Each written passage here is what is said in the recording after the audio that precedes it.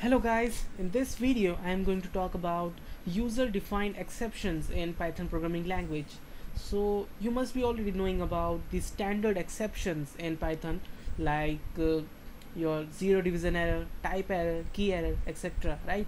So what if there is some situation in the program like some error is happening and you do not have any standard exception to cover that error, right?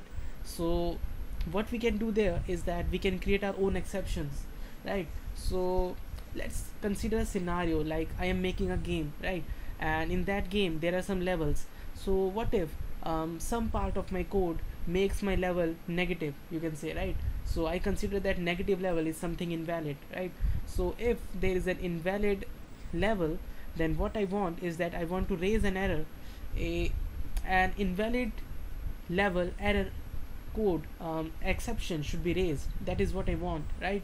So how can I do that, right? So let's see how we can do that. What you need to do to create your own exception is that you need to create a class like this. I'm naming my exception as invalid level error, so it is like this. So one thing to note here is that all the user defined exceptions, or you can say any exception in Python programming language, has to define like a class, and that class has to inherit from some base class, and that base class, um, in the most general way, is exception. So it is the common base class for all the non-exit exceptions, right? So I'm just using that as my base class, and what I do is I define a constructor inside it, my init function, and it will take my self object, and other thing it will take is, let's say, a message, right? So I want to pass a message along with my exception which I will like to print, right? So I just define my own um, variable for my own class, which is self.message is equal to message, right? So this has created my own exception, right? So this complete part is my own, you can say, user defined exception, right? But how can I use it?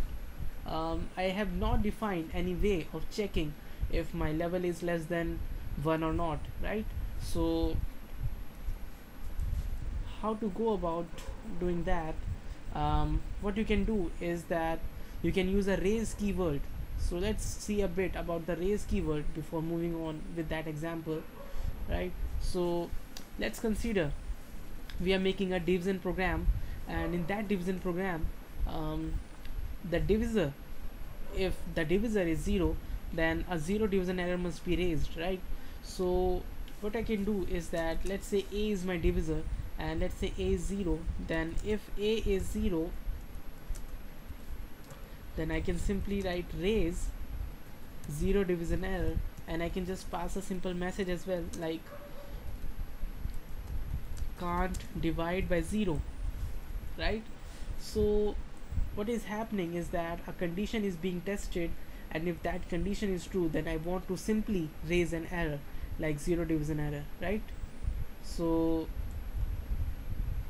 this is a nice way of checking, this is a nice way of simply calling an error, right? So what you're doing is that you're checking the condition for that error explicitly, and then you're raising some error, right? So what if I run this program? So what I get is, my 0 division error has been raised, and it says that I can't divide by 0, right? So this is how you use the raise function, and I think we will be needing this raise function in our levels example as well, right? So let's say my level is already set as -1 by some piece of code, and what I want now is that I can just put a try block to check if level is less than 1 or not. So if level is less than 1, then I simply want to raise an exception, which is the invalid level error, in which I can just pass a message. Let's say my passed message is the invalid level, which is the current invalid level. So format level, right? So this will nicely print which invalid table we are talking about. So if this error is raised, I want to execute my exception block, or the accept block, in which it will check for invalid level error. And what I can do is that I can define an instance of my class, of my exception class here, like this, followed by a comma, then e. So e is my instance of this, or you can say object of this exception class. So what I will do is simply print e dot message, right? So this looks sufficient. So let's run this to understand if it is what how it works. So look at that.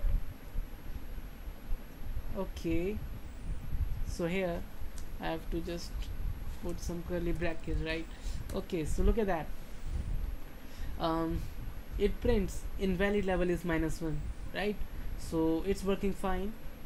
So I have created my own exception class, which I am raising only when my level is faulty, right? So this is how you create your own exceptions in Python programming language. So if you still have any doubts, you can post them in the comment section. I hope it was clear. So that's it from this video. Thanks for watching.